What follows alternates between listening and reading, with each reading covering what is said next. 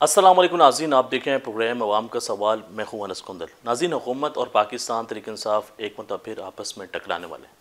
पाकिस्तान तहरीक इंसाफ ने 24 नवंबर को एहतजाज की कॉल दे रखी है।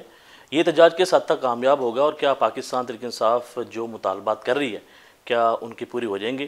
तो इसी के ऊपर बात करने के लिए हमारे साथ मौजूद हैं opposition leader Punjab assembly Malik Ahmad Khan butter साहब। Sir, thank you so much आपके वक्त देने का। 24 नवंबर को आपने एहतजाज की कॉल दे रखी है और आप ये बात कर रहे हैं कि ये फ़ाइनल कॉल है, तो ये फ़ाइनल कॉल क्यों है? देखिए जी, जो हमारे ख़िलाफ़ आज दिन तक जितना भी पाकिस्तान तहरीक इंसाफ के ख़िलाफ़ एक मवाद इकट्ठा किया गया है, मवाद दोनों तरफ से इकट्ठा किया गया है। मवाद इन अ सेंस के हमारे ऊपर जो इल्ज़ामात, जो पाकिस्तान तहरीक इंसाफ को इंतशार पसंद पार्टी करार दिया गया। और हमेशा पहले ये होता था कि जब भी इस्टेब्लिशमेंट का किसी एक सियासी जमात पे जुल्म होता था तो सियासी जमातें इकट्ठी होती थी। ये पहली दफ़ा दो बड़ी सियासी जमातें और प्लस इस्टेब्लिशमेंट, ये तीनों चीज़ें इकट्ठी होकर एक जमात को टारगेट कर रही है। अच्छा, वो टारगेट अब किस तरह हो रहा है? टारगेट हो रहा है कि पाकिस्तान का सबसे बड़ा लीडर, दुनिया का उम्मत मुस्लिमा का लीडर इमरान खान, जो कि फेडरेशन का इस वक्त बहुत बड़ा लीडर है और हमारी जमात फेडरेशन की नुमाइंदा जमात है, उसको बेबुनियाद मुकदमात में अंदर किया गया। आज दिन तक बेसलेस मुकदमात हैं। कोई मुकदमा आप खुद देख लें कि किसी मुकदमे को आप वो मुकम्मल नहीं कर पा रहे। जुल्म किया जा रहा है इमरान खान पे। जब हम अल्लाह के बाद इमरान खान की वजह से असम्बलियों में पहुँचे, ये असम्बलियाँ या सीटें हमारे लिए बेमानी है। गोंदल साहब, हमने अब एहतजाज करना है जिसमें से हमारा जो एजेंडा है उसमें पहले नंबर पे खान साहब की रिहाई है। अच्छा, रिहाई किस सेंस में? रिहाई हम ये चाहते हैं कि खान साहब के जो बेबुनियाद पर्चे हैं वो ख़त्म हों, खान साहब बाहर हैं। फिर जुडिशल कू हो चुका है, उस पर हमने लड़ाई करनी है। उस पर हमने कहना है कि आप लोग वापस जाएं। देखें ना, पैरेलल सुप्रीम कोर्ट के साथ एक नया सुप्रीम कोर्ट बना दिया गया। उसके बाद तीसरी बात महंगाई है। आप खुद देखें अवाम के साथ क्या हाल हो रहा है। तो मेरे ख्याल में कि अब पाकिस्तान तहरीक इंसाफ के पास कोई चारा नहीं रह गया कि इस मुल्क की नाइंसाफ़ी जो इन हुकूमतों ने, जो इन साहिब इक़्तिदार लोगों ने इस्टेब्लिशमेंट के साथ मिल के कर रहे हैं, तो इसके खिलाफ अब 24 नवंबर से जो बात कर रहे हैं कि इस मरतबा, लेकिन 2018 के अंदर आपके जो मुखालफिन हैं वो ये कहते हैं कि इस्टेब्लिशमेंट और पाकिस्तान तहरीक इंसाफ एक पेश भी थी और इन्होंने हमें जुल्म का निशाना बनाया गया। आज आप ये बात कर रहे हैं? नहीं, बिल्कुल नहीं, वो गलत कहते हैं। वो कहते हैं मरीम नवाज साहब अंदर गए, नवाज साहब पकड़े गए। देखिए, मेरी बात सुने, क्या 2018 में मुस्लिम लीग नून से उनका निशान वापस लिया गया? क्या उनको स्पेशल सीट्स औरतों की नहीं दी गई? देखिए, उनके पास उस वक्त पॉपुलर वोट ही नहीं था। एस्टेब्लिशमेंट का हर इलेक्शन में किरदार होता है, ये बात नहीं है। 2018 में था डेफिनेटली एक हद तक, लेकिन इस तरह किरदार नहीं था कि हम ये कहें कि हम जीरो पे थे और हमें सीटें दे दी गई। पॉपुलर वोट इमरान खान का मौजूद रहा है। आपको याद है 2013 में एक धरना हुआ था, 4 सीटों का मामला था। जी बिल्कुल, 13-14 में हुआ और फिर एक बदकिस्मत वाक़या हुआ उस मुल्क की तारीख में, 16 साने APS का, उसकी वजह से वो ख़त्म करना पड़ा। तो उस वक्त 4 हलकों की बात हुई थी और चारों हलकों में से जितने हलके खुले थे उनके री इलेक्शन में हर चीज़ सामने आई थी और वो साबित हुआ था। देखिए, 2018 के आप किस तरह कंपैरिजन कर सकते हैं जी? इस वक्त तो हमें तो जीने का हक हमारे से छीन लिया गया। पाकिस्तान तहरीक इंसाफ के 20,000 लोगों पे इस वक्त भी FIRs हैं। 15,000 से ज़्यादा लोग इन्होंने डिटेंशन में डाले हुए थे वक्तन फ़क्तन। अगर आप देखें, ये मेरे ख्याल में सब कंटिनेंट की तारीख में 1857 की जंग में, 1857 की जंग आज़ादी में या 1947 की तहरीक आज़ादी में कुछ किस्म के वाक़यात हुए तो मैं नहीं बता सकता, लेकिन ऑनवर्ड उसके बाद जितने सख्त सख्त मार्शल लॉ लगे हैं, ये काम नहीं हुआ जो काम हमारे साथ इस सो कॉल्ड डेमोक्रेटिक गवर्नमेंट में हो रहा है। नहीं, इस प्रोटेस्ट से आपको क्या लगता है कि इमरान खान साहब जो है वो रिहा हो जाएंगे? जी मुझे ये लगता है कि इस प्रोटेस्ट से इमरान खान रिहा हो जाएंगे। कैसे? क्या अली अमीन गंडा के ऊपर आपको इत्मीनान है कि 2 मरतबा जो है अवाम को दरमियान में छोड़ के वो चलेगी, तो इस मरतबा कैसे होगा? नहीं, मैं इससे बिल्कुल नहीं आपसे ये इस बात पे इतफाक करूंगा। अली अमीन गंडापुर हमारे इलेक्टेड चीफ मिनिस्टर हैं और ये गवर्नमेंट एक जो नया काम कर रही है, ये काम कर रही है कि अली अमीन गंडापुर के एहतजाज को आगे से रोक रही है और केपी के हाउस से उसको जाके उन्होंने गिरफ्तार किया है। ये तो एक केपी के और पंजाब की एक लड़ाई है, ये शुरू करवाने वाले। लेकिन वो तो कह रहा है मैं गिरफ्तार नहीं हुआ था।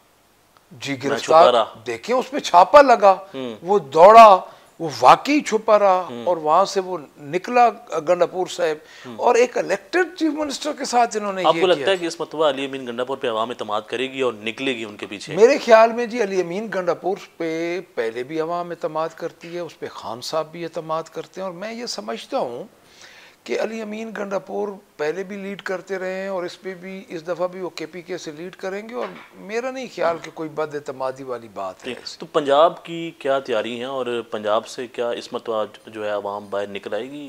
देखिए जी, पंजाब से हमेशा अवाम निकलती है। 5 अक्टूबर को एहतजाज हुआ, लेकिन जिस तरह क़यादत को बाहर आना चाहिए था नहीं आ सकी लाहौर के अंदर।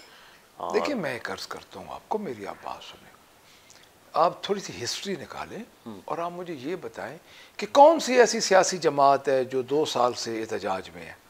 कोई नहीं। पीटीआई है। पीटीआई है। अगर आप एक एहतजाज को कोई किसी टाइम उस एहतजाज पे तवक्को से कम बंदे निकल आए, आप उसी कोई पैरामीटर बना लें। देखिए कितना जुल्म हो रहा है। 8-9 की रात जो 9-10 की रात जो थी, जब रिजीम चेंज हुआ था, खान साहब जब प्राइम मिनिस्टर से हटाया गया अप्रैल 2022, उस वक्त से लेके आज दिन तक आप मुझे ये बताएं कि हो क्या रहा है। और अभी भी ये कहते हैं कि एहतजाज नहीं कर रही पाकिस्तान तहरीक इंसाफ। आज से आपको पता है कि क्रैकडाउन शुरू हो चुके हैं, बंदे पकड़े जा रहे हैं, दोबारा पुलिस अपने घिनौने किरदार पे आ चुकी है। देखें, आप ये देखें कि जुल्म कितना हो रहा है, उसके बावजूद पंजाब की क़यादत, पंजाब के जितने वर्कर्स हैं सब खड़े हैं। ठीक है। अच्छा मुझे बताएं कि इस एहतजाज में पंजाब को लीड कौन करेगा? हमाद अदर साहब इस मरतबा जो है वो आवाम के साथ होंगे, वो लीड करेंगे? देखिए जी, हमाद अदर साहब पंजाब के सदर हैं, जिम्मेदारी तो उनकी है ना, आवाम को इंगेज उन्होंने करना है, लीड उन्होंने करना है। पंजाब को लीड कर रहे हैं। मैं आपको बताता हूँ, वो पंजाब के सदर हैं। कोई बंदा भी अपने घर से दूर नहीं रहता। हमाद अदर साहब हैं, मियाँ असलम इकबाल साहब हैं, डॉक्टर यास्मीन राशिद साहिबा हैं, इजाज चौधरी साहब हैं, शाह महमूद कुरैशी साहब हैं, उमर सरफराज चीमा हैं, मियाँ महमूद रशीद साहब हैं। ये देखें ना, ये हमारा कीमती असास है सारे। अब हम वो जेल में हैं, अगर इनको हम इस तरह यूटिलाइज करें कि ये जी बाहर फ़ौरन निकल आएँ और ये डाले वालों के हाथ आ जाएं, तो मेरे ख्याल में जो इनका हाल होगा वो हम सोच भी नहीं सकते, सच्ची जो बात है। क्योंकि पाकिस्तान तहरीक इंसाफ का मुकाबला जो है वो कोई सिंपल पुलिस जो उनसे नहीं है, आपको भी पता है। हमाद अदर साहब पहले भी बाहर निकलते हैं, मियाँ असलम इकबाल साहब भी अपनी पूरी जिम्मेदारी निभा रहे हैं, कल भी वो मौजूद थे सब उधर।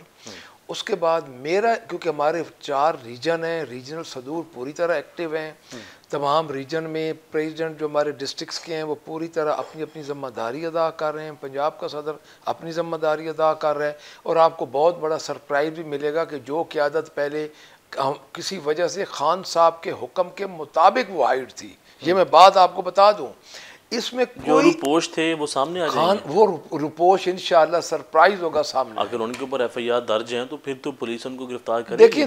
देखिए एफआईआर मेरे ऊपर इस वक्त 6 चल रही और वो एक हिकमत अमली के तहत जहाँ उनको सामने आना होगा वो इंशाअल्लाह ताला वो सामने भी आएंगे, जहाँ पार्टी ज़रूरत समझेगी।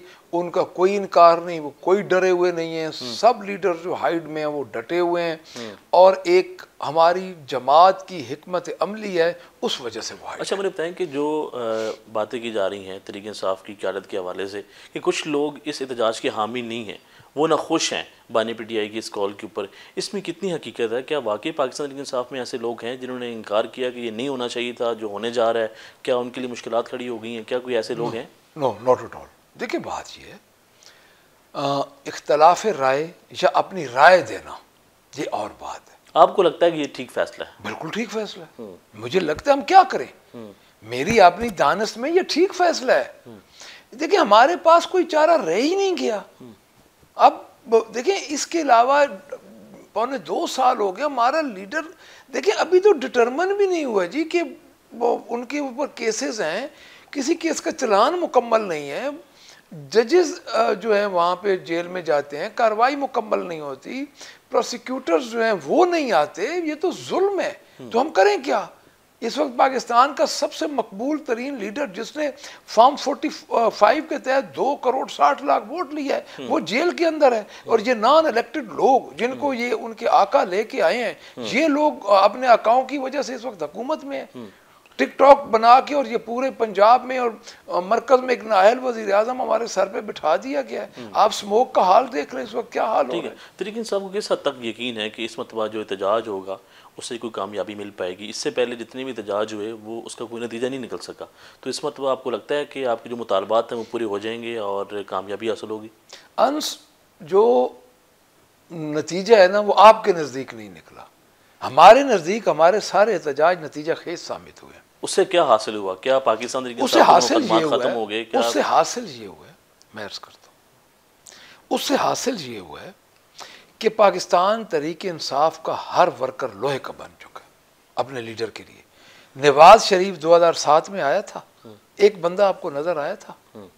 ठीक है, आप देखा टीवी, कोई रिसीव करने तो नहीं आया था? कोई रिसीव करने नहीं आया था। और खान के इस वक्त अडयाला जेल के बाहर डेली कम से कम 100-200 बंदा उधर मौजूद होता है, इतनी फस्तायत के बावजूद। तो मैं ये समझता हूँ कि इन जो बेसिक हमारा जो ऑब्जेक्ट था वो हमारा पूरा हुआ हमारे इन एहतजाज की वजह से जो हमने गुज़श्ता साल 2 साल में किए हैं, कि हमारा वर्कर अपने खान के साथ इंटैक्ट है, लोग अपने खान के साथ इंटैक्ट हैं, सारी पाकिस्तान इनकी हमारे एहतजाज की वजह से बानी पीटीआई के साथ इंटैक्ट है। और पूरी दुनिया में इस वक्त पता है कि एक बंदा जो हक पे है, जिससे पूरे पाकिस्तान के ये फस्तायत के अलंबरदार जो है ये घबरा रहे हैं, वो जेल के। ठीक है, अच्छा बताएं कि पाकिस्तान तहरीक इंसाफ के रहनुमा साहब का जो मिनिस्टर भी रहे हैं फवाद चौधरी साहब, वो मुसलसल तनकीद कर रहे हैं आपकी क़यादत के ऊपर कि ये अभी तक इन्होंने कोई ऐसे हिकमत अमली नहीं बनाई जिससे जो है इमरान खान साहब बाहर आ सकें। उन्होंने कहा कि आपको ये जो आज एहतजाज करने जा रहे हैं, आपको 8 फरवरी को अगर आप ये करते पाकिस्तान तहरीक इंसाफ की जो क़यादत, तो आज जो नताइज होते हैं वो कुछ और होते हैं। जी 8 फरवरी को देखें, मैं सबसे पहले तो आपको अर्ज़ कर दूँ कि ये उनकी ज़ाती राय है, सियासतदान है, मिनिस्टर रह चुके हैं, हमारी जमात का हिस्सा रह चुके हैं। आपको लगता है कि किसी हद तक आपको डैमेज भी करते हैं कारकुनों के दरमियान? जब ये बयान आएगा तो ज़ाहिर बात है लोग तो इसको तस्लीम करेंगे कि ऐसे ये पाकिस्तान के साथ देखिए डैमेज तो अब मैं उनकी ज़ाती राय पे इसलिए अपनी राय नहीं दूंगा कि एक बंदे की जो ज़ाती राय होती है उसके अपने ग्राउंड्स होते हैं। तो मेरा ख्याल है पाकिस्तान तहरीक इंसाफ इस वक्त एक मुख्तलिफ जमात है। 8 फरवरी को एहतजाज, 9 फरवरी को, क्योंकि रात को 9 बजे के बाद उनको पता चला कि ये दुनिया के चंद बड़े इनकलाब, एक इनकलाब 1947 में वोट के ज़रिए आया था और एक इनकलाब ये था। ठीक, ये हमारा इनकलाब स्टेब्लिशमेंट ने हमारा वोट का हक ख़त्म कर दिया। उन्होंने ख़त्म करके हमारा वोट उन्होंने दे दिया मुस्लिम लीग नून को और पीपल्स पार्टी। उसके बाद डेफिनेटली हम कुछ अरसा हम एहतजाज में, अब मैं ये समझता हूँ कि अगर 9 को एहतजाज हो जाता तो बेहतर होता, बट उस वक्त एक हम जमात हमारा, देखिए हमारे से निशान ले लिया गया, हमारे से सब कुछ ले लिया गया। एक जमात को तितर बितर करने की कोशिश की गई, किसी को बूट का निशान दिया गया, किसी को घोड़े का निशान दिया गया, किसी को प्रेशर कुकर का निशान दिया गया, MNA के निशान और थे, MPS के निशान और थे। यानी उस वक्त एक जमात इस तरह खड़ी थी फिर हमें इकट्ठा होना पड़ा, हमारे लोग नए थे, हमारे एमपीएस अब आप खुद देख लें कि 80% एमपीएस पंजाब असेंबली में नए हैं, इसी तरह उधर नए लोग आए, असल लोग चले गए। ये देखिए ये ग्राउंड पे ये बहुत ज़्यादा हर्डल्स थी। ठीक। अच्छा, एक सवाल जो हम जानना चाहते हैं कि आप भी गिरफ्तार हुए डियारा जेल से जब आप इमरान खान साहब को मिलेंगे, लेकिन उससे पहले एक छोटी सी ब्रेक है। ब्रेक के बाद दोबारा मिलते हैं स्टीविदास। ब्रेक के बाद खुश आमदीद कहते हैं। सर ये बताएं कि पाकिस्तान तहरीक इंसाफ के चेयरमैन बानी पीटीआई को जब आप मिलेंगे तो आपको भी गिरफ्तार कर लिया गया और दीगर जो रहनुमा थे वो भी गिरफ्तार हुए, तो वहाँ पर हुआ क्या, कैसे हो गया ये सब कुछ? पहले तो मैं ये आपको बताऊं कि गिरफ्तार नहीं किया गया, अबडक्ट किया गया। अच्छा, गिरफ्तार नहीं हुए, ठीक, अगवा किया गया, हब्से बेजा में रखा गया हमें 1.5-2 घंटे। आप देख लें कि आप बाहर खड़े थे या अंदर थे? नहीं नहीं, हम तो सड़क पे आराम से खड़े थे और हम तो वापस जा रहे थे, मुलाकात नहीं हो पा रही थी। हम उधर पहुंचे, उमर अयूब साहब लीडर ऑफ द अपोजिशन कौमी असेंबली, शिबली फराज साहब leader of the opposition senate, Asad Qaiser साहब फॉर्मर स्पीकर, साहिबजादा हामिद रजा चेयरमैन सुन्नी इत्तेहाद काउंसिल एमएनए और ह्यूमन राइट्स के वो चेयरमैन भी हैं, और मैं, ये हम उधर पहुंचे। हमें उन्होंने कहा कि आप जी आधे घंटे तक आपको बताते हैं। हमने कहा ठीक है। हम सड़क के दूसरी तरफ खड़े हो गए, जब 5 बंदे थे सिर्फ।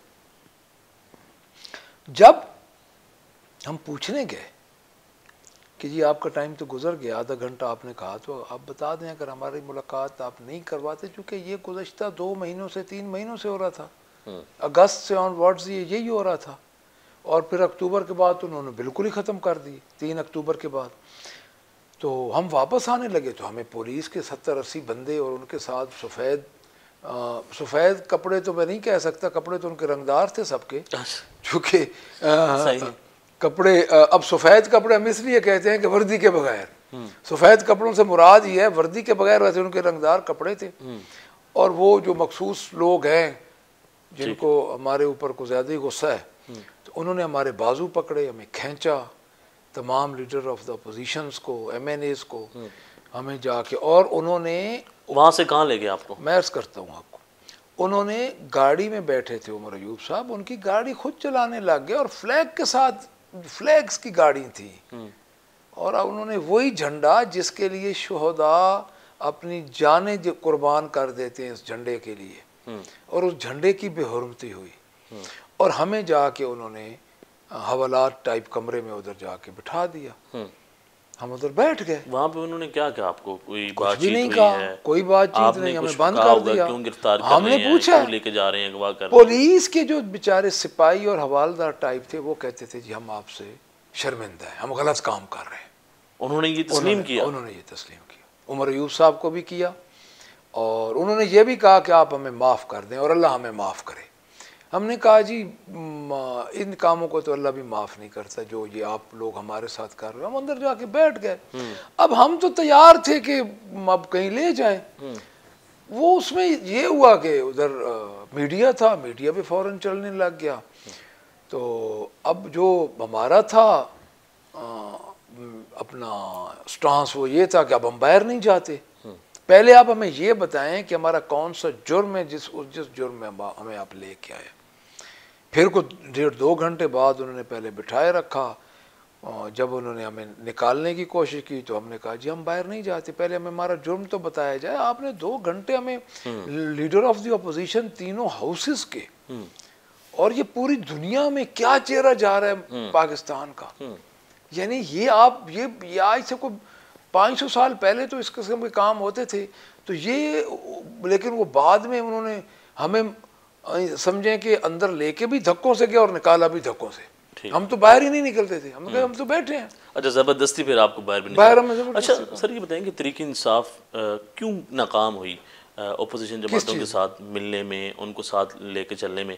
जिस तरह पीडीएम अलायंस बना था वो आप कौन सी अपोजिशन जमात आप हैं? जितने आपके साथ हैं, मौलाना फजल मान साहब के साथ आप कोई अलायंस नहीं बना पाए, कोई जो है आगे नहीं बढ़ा पाए मामलात को, कोई एहतजाज एक साथ करते। आपको नहीं लगता कि आप ये करने में नाकाम हुए हैं? नहीं, मैं ये नहीं समझता कि हम ये करने में नाकाम हुए। उसकी वजह यह है कि आपने कहा है कि पीडीएम, अब देखिए एक चोर है, उस चोर, और चोरी भी उसने आपके घर की है, आप उनके साथ बैठेंगे? कतन नहीं बैठना चाहते आप? नहीं बैठना चाहते। उसकी वजह है कि हमारी सीटें उन्होंने चुराई हैं। 9 मई का सारा मलबा हमारे ऊपर डालने वाले कौन है? क्यों नहीं जुडिशल कमीशन बनाते? देखिए 9 मई इस वक्त, चलो सो कॉल्ड गवर्नमेंट सही, फार्म 47 की गवर्नमेंट सही, इस वक्त गवर्नमेंट तो नून की है ना, मरकज में भी है और इस सबसे बड़े सूबे में भी है, पंजाब में भी है। अच्छा, इस वक्त उनके पास सबसे ज़्यादा इसका जस्टिफाई करने का कि हम एक जमहूरी हुकूमत हैं और हम अपने अख्तियारात को ख़ुद इस्तेमाल कर रहे हैं, इससे बेहतर कौन सा मौका है कि हमारा मुतालबा है सबसे बड़ी जमात जो अपोजिशन में है उसका मुतालबा जुडिशल कमीशन बना दे। क्यों नहीं बनाते? पहली बात, हमारी सीटें फार्म 47 की उन्होंने ले ली। दूसरी बात, तीसरी बात ये है कि सो कॉल्ड जो निगरान गवर्नमेंट थी उस दौरान आप खुद देख लें कि जितने भी उस दौरान ओहदेदार थे उनको फैसिलिटेट किया गया। देखिए मेरा नहीं ख्याल कि हमें इन जमातों के साथ बैठना चाहिए। उसकी वजह यह है कि वो तो हुकूमत में है ना, आप उनसे बातचीत करने ही नहीं चाहते। नहीं, हम नहीं करते। ठीक है, तो फिर हल कैसे निकलेगा? हम आगे कैसे बढ़ेंगे? नहीं, मैं बताता हूँ, आपको भी पता है जिसके पास अख्तियार है तो वो तो आपसे नहीं बातचीत करना चाहते। देखिए अगर वो नहीं करना चाहते, मेरे ख्याल में वो भी एक हद तक करना चाहते हैं, हम डील नहीं करना चाहते। हमारे जो उनसे भी मुतालबे हैं ना। क्या कभी इमरान खान साहब को डील की ऑफर हुई अभी तक? इमरान खान साहब को जी मेरे ख्याल में दूसरे दिन से ही डील की ऑफर शुरू हो गई। क्या कहा उन्होंने? डील में क्या पैकेज है? डील में डेफिनेटली उन्होंने यही कहा होगा कि आप बाहर चले जाएं, आप चुप कर जाएं, आप 5 साल 3 साल इनको पूरे करने दें। लेकिन खान, देखिए मैं आपको एक बात बताऊं, खान तो इन चीज़ों के लिए बना ही नहीं है। वो तो इमरान खान, तो आप ये समझें कि बानी चेयरमैन जो है वो तो उनका तो एक स्टांस है और अंदर वो सच्चा बंदा खड़ा है, बाहर इसलिए हम खड़े हैं। नवाज शरीफ जब बाहर गया था तो उसकी जमात को 2002 में 17 सीटें मिली थी। इमरान खान को 100 सीटें मिली हैं और वो भी छीन के। 180 सीट है हमारी कौमी असेंबली में इस वक्त, 180 का फिगर है कौमी असेंबली में ओरिजिनल फार्म 45 से। तो वो हमारे से छीन के उन्होंने दी। उसकी क्या वजह है? वो अंदर डट के खड़ा है तो बाहर लोग उसके साथ खड़े हैं। जिस दिन इमरान खान थोड़ी सी भी उनके कदम डगमगाए तो लोग साथ नहीं होंगे। अच्छा, इस एहतजाज का मकसद ये भी है कि जो आपका मुतालबा है कि जो 26वीं तरमीम हुई उसको वापस लिया जाए। डेफिनेटली तो जब ये हो रही थी तो जब डी चौक में अली बिन गंडापुर साहब पहुंचे थे, उससे अगले दिन या 2 दिन बाद ये पेश हुई थी, तो फिर आप क्यों वहाँ से वापस चले गए अली बिन गंडापुर साहब? तब आप प्रेशर जो है ना वो डालते, हो सकता था कुछ हो जाता, लेकिन अब कैसे मुमकिन होगा कि जो कुछ हो गया वो वापस ले लिया जाए ऐसे? देखिए जी, वो डी चौक वाला जो वो वाला किस्सा है ना जी, वो किस्सा मैं इसलिए इसके साथ रिलेट नहीं करूँगा कि खान साहब का एक हुक्म था कि आप लोग जाएं अली अमीन गंडापुर साहब को, वो उधर पहुँच गए। क्या आपको सिर्फ यही याद है कि अली अमीन उधर पहुँच के तो उधर से केपी हाउस में गया और वहाँ से केपी हाउस पे हमला हो गया जो कि एक इंतहाई शर्मनाक काम था? क्या आपको ये नहीं पता कि वो बंदा 32 घंटे जो उसने लड़ाई की और एक सूबे के चीफ मिनिस्टर को, इलेक्टेड चीफ मिनिस्टर को वो दाखिल नहीं होने दे रहे, तो क्या ये चीज़ नहीं नज़र आती? देखिए ये कितनी बड़ी बदकिस्मती। अली अमीन गंडापुर ने इस्लामाबाद आके क्या कर लेना था? उसके साथ बंदे थे, उसके साथ मुज़ाकरात करते, वो स्टेक होल्डर था, वो किसी न किसी बात पे बात ख़त्म हो जाती। क्या कैन यू इमेजिन कि 60,000 राउंड अबाउट 60,000 शेल बरसाए गए KPK की अवाम पे? वो तो आप पहुंचने में कामयाब हो गए ना। अगर आपने 32 घंटे वहाँ पे लगाए तो कोई एक दिन वहाँ बैठ जाते तो कुछ और हल निकला। मेरी बात सुनिए, जिस तरीके से अली अमीन गंडापुर पहुँचे, क्या ये ज़ेब देता था इस सो कॉल्ड गवर्नमेंट को कि उसके साथ ये हशर करते? जब KPK में इन्होंने हमला किया, KPK हाउस, देखिए इस्लामाबाद में क्या है, इस्लामाबाद में 4 हाउसेस हैं, Punjab house, KPK house, Sindh house, Balochistan house. वो टेरिटरी उन सूबाई हुकूमतों की है जहाँ पे वो हाउसेस हैं। तो उसमें ये बग़ैर इजाज़त के, बग़ैर नोटिस दिए ये घुस गए और इन्होंने उधर तोड़ फोड़ की और एक चीफ मिनिस्टर को उधर से भागना पड़ा। देखिए ये क्या सिविलाइज्ड सोसाइटी, या ये जिस मुल्क में ये कहते हैं कि आइन और कानून की बालादस्ती है, उस मुल्क में ये चीज़ें हो रही हैं और ये लोग उसको जस्टिफाई कर वो रहे तो हैं। ये बात कहते हैं ना कि आप पाकिस्तान का नुकसान पहुंचाने की कोशिश करते हैं, जो पाकिस्तान की अगर हुकूमत का जो मौक़िफ़ वो सामने रखा है तो वो तो ये बात कहते हैं कि पाकिस्तान बेहतरी की तरफ जा रहा है, मैशत बेहतर हो रही है, तो ये हमेशा पाकिस्तान का नुकसान करने के लिए बाहर निकलते हैं। इनका अमन जो है एहतजाज नहीं होता, पुरअमन नहीं होता। अब बेहतरी की मैं आपको बता देता हूँ। आपको लगता है कि पाकिस्तान माशी तौर पे बेहतर हो रहा है? आपको आपको आपको लगता है कि बेहतर हो रहा है? मैं आपसे क्वेश्चन करता हूँ। पहली बात ये है, बिजली कहाँ पे पहुँच गई, महंगाई प्रेस कहाँ पे कॉन्फ्रेंस पहुँच की हद तक अगर आप पूछेंगे तो फिर तो बेहतर हो रहा है। TikTok, not press conference, social media TikToker बिठाए हुए हैं, उस पे इन्होंने बात ये है कि इन्होंने तो वो काम इस मुल्क के साथ कर दिया, सूबे के साथ कर दिया है कि आप अगले 4-5 महीने बाद जस्टिफाई नहीं कर सकेंगे। 1 बिलियन की तो आपकी गंदम की शॉर्टेज हो रही है, जो कि आपको बाहर से मंगवानी पड़ेगी। वही क्यों नहीं ये किसान को इनिशिएटिव देते थे? उसके बाद कह रहे हैं हमने किसान के लिए पैकेज अभी निकाला है और उसकी फर्स्ट जो इंस्टॉलमेंट है वो पे कर दी गई। कब पे की है जी? किसान का हाल तो जाके देखें सब। कपास रुल गई, मुंजी रुल गई, किसान सड़कों पे है। बिल इस वक्त बिजली के बिल इस हद तक, पहली दफा एक भाई ने भाई को कत्ल किया है बिजली के बिल की वजह से। देखिए बात ये है कि ये एक ऐसा अल्लाह ने एक ऐसा नाअहल टोला इन्होंने हमारे ऊपर इनके आकाओं ने मुसल्लत कर दिया है, जो जब ये जहाँ से जाएगा तो पाकिस्तान का वो हाल होगा कि आप खुद देख लें। ये मुल्क की खैर मना लें।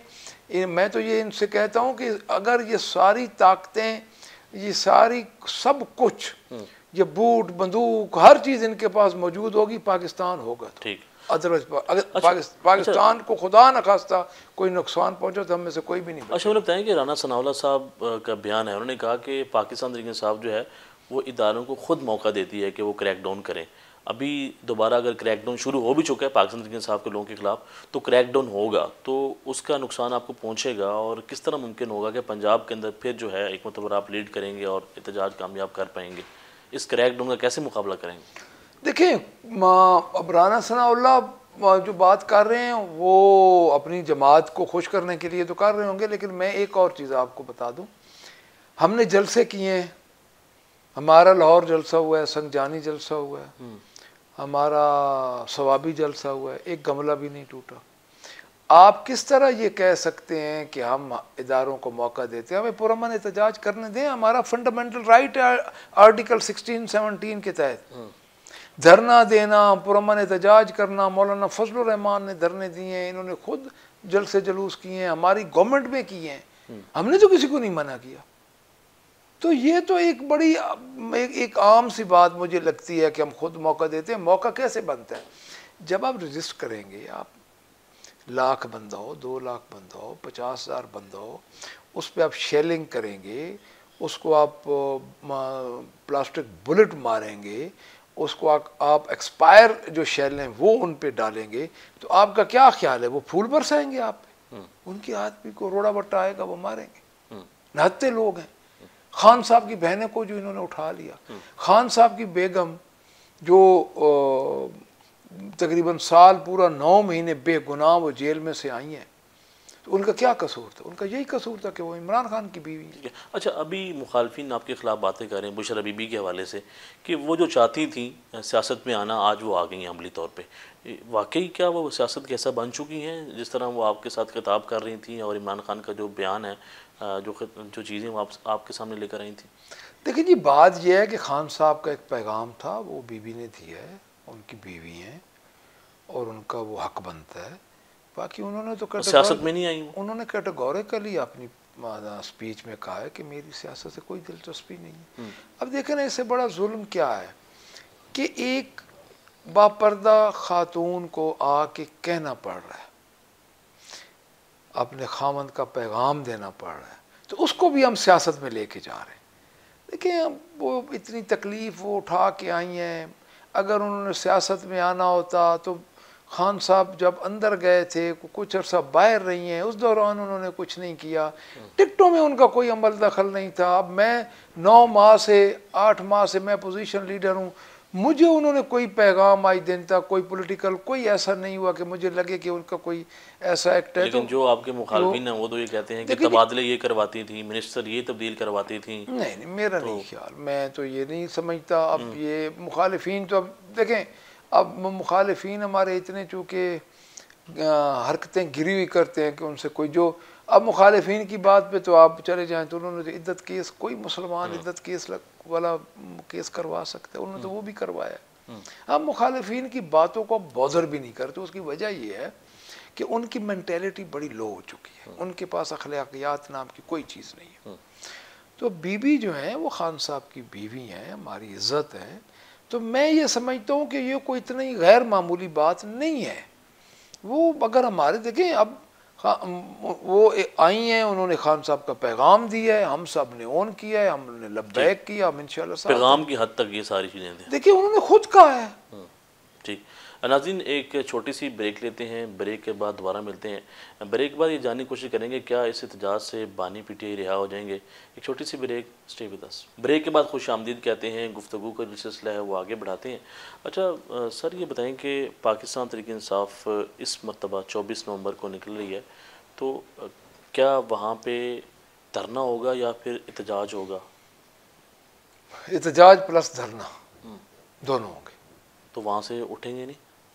जी हमारा प्लान तो यही है कि जब तक हमारे मुतालबात नहीं माने जाएंगे हम नहीं उठेंगे। अच्छा, मुतालबात में है क्या क्या? देखिए मैं आपको पहले बता चुका हूँ कि सबसे पहले है कि खान साहब की रिहाई, खान साहब की रिहाई। तो वो तो कहेंगे ना आप अदालतों की तरफ जाएं, वहाँ से रिहाई हासिल करें। इस वक्त अदालतें ही तो हमें रिहाई नहीं ना दे रही। इस वक्त अदालतें जो हैं किन के इशारों पे काम कर रही हैं? जो जुडिशल कू हो चुका है, खान साहब के प्रोसिक्यूटर जो होते हैं वो नहीं आते, खान साहब के केसेस में जजेस नहीं आते, केसों को लमकाया जा रहा है। ये तो 15 दिन के केसेस हैं, 15 दिन में ये केसेस ख़त्म हो सकते हैं। केसेस मुझे ये बताएं, 9 मई जिस दिन वाक़या हुआ है, खान साहब किधर थे? इस्लामाबाद में थे। खान साहब तो डिटेन थे, खान साहब के पास तो मोबाइल भी नहीं था। वाक़या हुआ ही इसलिए था कि खान साहब को रेंजर जब लेके गई और जिस बुरे अंदाज से लेके गई तो पूरा मुल्क इश्तियाल में आ गया। एक महबूब लीडर को जिस अंदाज से वो लेके गए, उसके बाद अगले 24-48 घंटे तो खान साहब का पता ही नहीं था। खान साहब तो 12 मई को बाहर आए हैं कि 11 मई को। तो खान साहब ने उधर से कैसे इंस्ट्रक्शन दे दी थी? देखिए ये बोगस मुकदमात हैं, इन मुकदमात का कोई सर पैर नहीं है। तो वो तो 10-15 दिन में ख़त्म हो सकते हैं। तो मैं ये समझता हूँ कि इस वक्त जो हालात हैं, और दूसरा जुडिशल जो कू है, तीसरा महंगाई है, ये सारी चीज़ें साथ हैं, लेकिन मेन हमारा खान साहब की रिहाई है। जी आपको लगता है कि इस एहतजाज से वो रिहा हो जाएंगे? जी इंशाअल्लाह।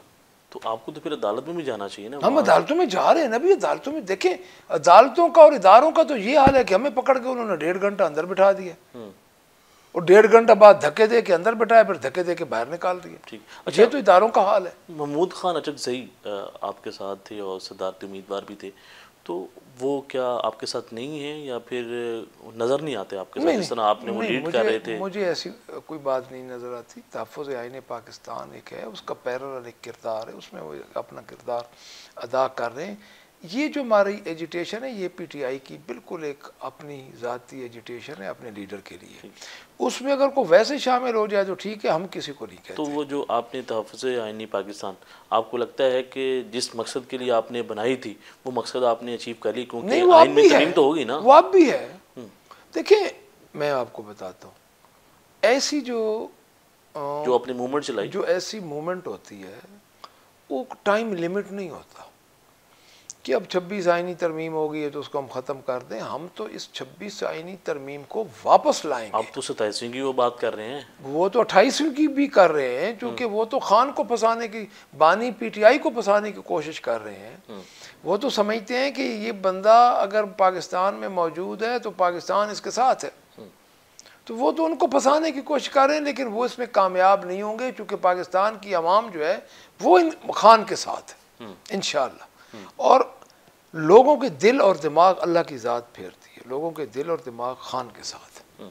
तो पंजाब के अंदर लीड करेंगे? अच्छा, एक ही जो क़यादत है, जो लीडर होगा वही लीड करेगा पंजाब के अंदर, या अलग-अलग लोग निकलेंगे? और जो जिम्मेदारियां दी गई हैं और कहा गया है कि जो पहले गिरफ्तार हो जाएगा तो उसके खिलाफ एक्शन लिया जाएगा, ये मुशावरत हुई है वहाँ पे केपीके में जहाँ सीएम साहब मौजूद थे? और देखिए जी, वो उसकी जो कंटेंट्स हैं, उसकी जो रूह है बात की, वो ये है कि एक है कि गिरफ्तार हो जाना इंटेंशनली, एक अपने आप को इस तरह कैजुअल रखना हालात के मुताबिक कि बंदा गिरफ्तार हो जाए, तो वो काबिल कबूल नहीं है। मतलब जो गिरफ्तारी देगा वो काबिल कबूल नहीं है एहतजाज से पहले। अगर एहतजाज के दौरान गिरफ्तार हो गया तो अगर वो एहतजाज के दौरान गिरफ्तार हो गया, एक MNA MP है, एक टिकट होल्डर है, उसके पीछे उसके नंबर 2 हैं, नंबर 3 हैं, वो सब एहतजाज करेंगे। और इस दफ़ा समुंदर अवाम का समुंदर जाएगा इस्लामाबाद, पंजाब से। पंजाब। अच्छा, इससे पहले जितने भी आपने एहतजाज हुए इस्लामाबाद के अंदर, तो KPK से ज़्यादा आवाम निकली, तो इस मतलब पंजाब से भी निकली? पंजाब से भी निकली है जी। आप देखें, जिस एहतजाज आप वो एहतजाज कंसिडर करें, 25 मई वाले के एहतजाज हुआ, 25 मई को निकले थे लोग। अच्छा, उसके बाद आप वो भी मैं एहतजाज कहूँगा, 25 मई के बाद 9 मई को जो एहतजाज हुए लोग निकले, 9 मई के बाद फिर अगला मरहला आ जाता है 8 फरवरी का, पंजाब के लोग निकल के उन्होंने एहतजाज किया और वोट दिया। वो भी तो एहतजाज था ना, वोट के ज़रिए उन्होंने अपना एक रिवेंज लिया, एक इंतकाम लिया। तो आप कैसे कह सकते हैं कि लोग नहीं निकल रहे?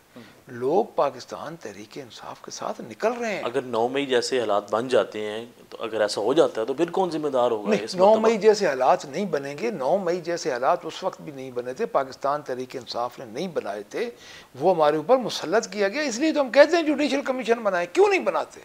हमारे पास भी तो सबूत है ना, हमारे पास भी तो वीडियोज़ हैं, उन वीडियोज़ को सामने लाएं। हमें भी तो पता है कि जो बंदे जिस वो बंदे अभी भी मौजूद हैं, इदारों में भी मौजूद हैं और पार्टियों में भी मौजूद हैं जिनकी वीडियोस हैं, हमारे पास सबूत है, हमने रखे हुए हैं। अच्छा, जो नवाज शरीफ के साथ हुआ, मरीम नवाज साहिबा के साथ हुआ, फिर ख्वाजा आसफ के साथ जो बैरून ममालिक में गालियाँ भी निकाली गई, आपको लगता है कि आप इस चीज़ को प्रमोट करते हैं कि ऐसा होना चाहिए? सर, ये ना लोगों का एक सेंटिमेंट है। मैं आपको एक बात बताऊँ, देखिए मेरी बात सुने, हद होती है। पाकिस्तान तहरीक इंसाफ ने ऑफिशियली कोई इस किस्म का इकदाम नहीं उठाती कि जो इस किस्म की हरकत करे। पहली बात, ये आपकी जमात की तरफ से नहीं है। मेरी बात सुन ना, मैं आपको वही उधर ही मैं आ रहा हूँ। लेकिन लोगों में गुस्सा है। जब आप किसी लीडर के खिलाफ इस किस्म के मुकदमात बनाएंगे, उस लीडर की बीवी को आप 9 महीने अंदर रखेंगे, उसकी बहनों को आप 2 बहनों को हत्ती खड़ी और आप उठा के ले जाएंगे, तो क्या मैंने पहले ये कहा है वो इनको फूल मारेंगे? बुनियाद कौन बना रहा है? इनकी ज्यादा इज्जत है। देखें, इन चीजों की तरफ ले के माहौल को कौन जा रहा है? मेरी बात सुने, इस तरह नहीं होता। इद्दत का केस पाकिस्तान तहरीक इंसाफ के लोगों के दिलों पे एक जख्म की तरह है। आपने ये इद्दत वाला जो मामला है मुसलमानों वाला, ये जो मुसलमानों का एक, आप समझ रहे हैं कि जो हमारा एक ज़ाब्ता हयात कुरान पाक में एक हमारा आया, और इस्लामी ज़ाब्ता हयात के मुताबिक ये हमारा जो रूल ऑफ बिज़नेस था, जो कानून था, उसको इन्होंने किस तरह बुरे तरीके से यूटिलाइज़ किया। यानी उसकी इन्होंने टोटल उसकी इन्होंने जो एक्सप्लेनेशन थी उसको ही चेंज कर दिया। तो जब वो ये करेंगे पाकिस्तान तहरीक इंसाफ के खिलाफ, तो उनके वर्कर उधर चुप रहेंगे। हम ये नहीं कहते कि हम उनको ऑन नहीं करते। देखिए, आपके लीडर के खिलाफ वो ये करें और वो इधर भी जब ये इधर पुलिस फोर्स के बगैर गालियां निकालनी, सर प्रोटोकॉल, मेरी बात सुने, मैं नहीं जस्टिफाई कर रहा, बट मैं आपको ग्राउंड बता रहा हूँ। प्रोटोकॉल के बगैर इधर पाकिस्तान में निकल के दिखा दें, इधर तो लोग डरे हुए हैं इनकी बंदूकों की वजह से। ठीक है। अच्छा, अभी जो VPN का जो इस्तेमाल है उसको गैर शरीक करार दिया गया, तो ये इस फैसले को कैसे देखते हैं? भाई, इस फैसले को मैं ऐसे ही देखता हूँ जिस तरह आप भी हंस रहे हैं और मैं भी हंस रहा हूँ। अब अफसोस ही किया जा सकता है, अब VPN भी शरई और गैर शरई हो गया। जिसने ज़्यादा इस्तेमाल किया इसका मतलब ये है कि बस उसके मैं बाद इस पे सारे गुनाह। अफसोस ही कर सकता अच्छा, हूँ। ये क्या है कि प्राइम मिनिस्टर साहब भी उसका इस्तेमाल करते हैं, VPN का इस्तेमाल करके, फिर जो हुकूमत के नुमाइंदे हैं वो भी इस्तेमाल करते हैं, PTV भी इस्तेमाल, तो मतलब कि वो ख़ुद तो इस्तेमाल कर रहे हैं VPN जो है लगा के, तो फिर ये किस तरह जो है लोगों को ये मैसेज दे रहे हैं कि इसका इस्तेमाल जो है गैर शरई है? और लेकिन ये तो अलामा साहब बता सकते हैं, वैसे वो बहुत बड़े आलिम हैं खुद भी, और बहुत बड़े आलिम के ये बेटे वैसे हैं किसके जी। कहने पे उन्होंने ये जो है मुझे चूँकि इस फतवा बारे दिया में, देखिए मैं अर्ज़ करूँ कि मुझे इस बारे में इल्म नहीं है, तो मैं चूँकि वो बहुत बड़े आलिम हैं और बहुत बड़े आलिम के बेटे हैं, उनकी बिलाशुबा खिदमात हैं, लेकिन मैं इस पर अपनी जो है रिजर्वेशन अपने कमेंट्स की वो इसलिए रखूँगा कि मुझे इस बात का नहीं इल्म, और मैं नहीं, मैंने आपको बता दिया ना कि VPN का इस्तेमाल गैर शरई, आपको लगता नहीं है कि ये इस तरह का फतवा देना को बेहतर है? देखिए हालात के मुताबिक तो अब मैं क्या कह सकता हूँ, बट अब आपको भी पता है कि जो उलमा हजरात हैं उनके बारे में ज़रा हम अपनी बात को, हम पॉलिटिकल लोग हैं तो हम अपनी उलमा हजरात के बारे में राय देना मुनासिब नहीं समझते। अच्छा, शेर अफजल मरवत का भी बयान है, उन्होंने कहा कि अलीमा खान साहिबा या फिर उनकी एहलिया अगर अवाम को कहती हैं तो बाहर निकले, तो अवाम नहीं निकलेगी जब तक पानी पीटिए खुद नहीं जो है कॉल नहीं देते। तो वो सही कह रहे हैं, आपके पाकिस्तान तहरीक इंसाफ का हिस्सा है? मैंने उनका बयान सुना नहीं है खुद, अब जब उनका बयान सुनूंगा कि उसमें क्या। आज शाह महमूद कुरैशी साहब ने बात की, उन्होंने कहा कि मैं भी यहाँ लाहौर में हूँ, कोट लखपत में, तो सलमान अकरम राजा साहब या दीगर की आदत मुझे मिलने नहीं आती, हमारी तरफ भी आ जाए करें, हमारे से मशवरा ले लिया करें। मैंने उनका ये बयान अभी नहीं देखा, मैं आपसे सुन रहा हूँ, तो अगर ये बात उन्होंने की हो तो बिल्कुल हमें जाना चाहिए, और मैं इंशाल्लाह कोशिश करूँगा नेक्स्ट वीक आप उनसे मिलने जाएंगे। ठीक। मेरा अच्छा, पाकिस्तान तहरीक इंसाफ इस मतलब अगर नाकाम हो जाती है इस एहतजाज को कामयाब करने में, तो फिर उसके बाद क्या लाएअमल होगा? क्या ये समझा जाए कि अब पाकिस्तान तहरीक इंसाफ जो है दोबारा अगर ये इसमें नाकाम होती है तो फिर कोई हल नहीं है आपके पास? मैं आपको एक बात बार बार कह रहा हूँ कि पाकिस्तान तहरीक इंसाफ का कोई एहतजाज नाकाम नहीं हुआ, और ये एहतजाज भी नाकाम नहीं होगा। हम अगर मगर वाली सियासत नहीं कर रहे, 2 साल हो गए हैं हम इसमें सियासत में हैं, और 2 साल हो गए हम एहतजाज में, हमारी अगर मगर वाली कोई सियासत नहीं है कि अगर ये हो गया हमने अपने खान की रिहाई के लिए कोशिश करनी है, हम करते रहेंगे, और इंशाअल्लाह ताला आप देखेंगे कि खान पहला सब कॉन्टिनेंट का लीडर होगा जो आवाम की कोशिश से बाहर आएगा। हो सकता है आपको भी गिरफ्तार कर लिया जाए, आपके खिलाफ भी क्रैकडाउन हो जाए, तो फिर प्रेशर भी डाला जाएगा, पहले भी आता होगा, तो किस तरह प्रेशर देखिए हमारे खिलाफ गिरफ्तार करते हैं तो कर लें, लेकिन इंशाअल्लाह ताला हमारे लोग पीछे तैयार हैं, वो डी.चो तक पहुँचेंगे। एक मेरे से गिरफ्तार उनसे कुछ नहीं होगा, मैंने अपनी पूरी टीमें तश्कील दे दी हैं, मैं गुज़श्ता 2 दिन में अपना पूरा लाएअमल बना लिया, और इंशाअल्लाह ताला बहुत। अगर आपको गिरफ्तार कर लिया तो पीछे फिर लीड कौन? नहीं, लीड देखिए मैंने आपको अर्ज की है, लीड रीजन से, डिस्ट्रिक्ट से, अपने MPs हैं, MNAs हैं, हर बंदा डिस्ट्रिक्ट से निकलेगा, और ये चीज़ें अभी हम बहुत कबल वक्त है, अभी हम अपना प्लान जो है ना वो हम अभी नहीं, प्लानिंग क्या कर रहे हैं, किस तरह इस तरह मोबिलाइज करेंगे, जिनके साथ हमारा जिनके साथ अनसाब हमारा मुकाबला है, हम अभी अपनी प्लान डिस्क्लोज नहीं कर सकते, आपको प्लान नजर। अच्छा, मतलब कि अगर आप ये बता देते हैं तो फिर आपके खिलाफ भी जो है। अच्छा, बताएंगे ट्रम्प जो है वो मुंतखब हो गए हैं सदर, तो आप लोग उम्मीदें लगा के बैठे हैं, आपके जो मुखालफिन कहते हैं, कल तक आप कहते रहे कि ग़ुलामी नामंजूर है, तो आज आपको लगता है कि बेहतर हो गया है, वो सदर आ गए, हो सकता है कि उससे इमरान खान की रिहाई हो जाए? जो आपके मुखालफिन इसके ऊपर कमेंट देते हैं, मैं वो कमेंट आपके सामने रख रहा हूँ कि कोई ऐसे उम्मीदें हैं आपको, क्या लगता है कि उसके आने से आपको कोई रिलीफ मिल सकता है या फिर रिहाई मिल सकती है? मैं ये वैसे ही आप एक बात घड़ी गई है, उसकी वजह यह है कि ट्रंप को उधर ओवरसीज के वोट पड़े हैं खान के नाम पे, जो बेसिक चीज़ है, खान के नाम पे वोट पड़े हैं, और वो वोट जो हैं उसकी वजह से एक ये ऐसे ही आप समझ लें कि एक बात को बना लिया गया है, हम अपने मुल्क की, हमारे अपने मुल्क में हम अपनी खान के साथ खड़े हैं, और इंशाल्लाह अदालतों के ज़रिए और अपनी एक्टिविटीज़ के ज़रिए हमारा। अच्छा, ट्रम्प का अमेरिका का सदर बनना आपके मुताबिक बेहतरीन है, पाकिस्तान के लिए बेहतर होगा? पाकिस्तान के हालात उससे लिंक तो होते हैं ना? देखिए मेरी बात सुने, ये हमारी फॉरेन पॉलिसी जो इन्होंने इस वक्त तो बनाई हुई हैं, वो तो ये लेट गए हैं, तो मैं ये समझता हूँ कि प्रेसिडेंट है, उसकी पॉलिसीज आएंगी, उनकी किस किस के सामने लेटे हैं? ये सबके सामने लेट गए हैं ना। एक तो आपको भी पता है जिनके सामने ये लेटे हुए हैं, ये तो इनको इनके मुतालिक तो ये कि गवर्नमेंट ये हो ही नहीं रही है अपना आपकी ये कि ये जमहूरी गवर्नमेंट है, सो कॉल्ड जमहूरी गवर्नमेंट है, तो बाकी आप देख लें इंशाअल्लाह ताला।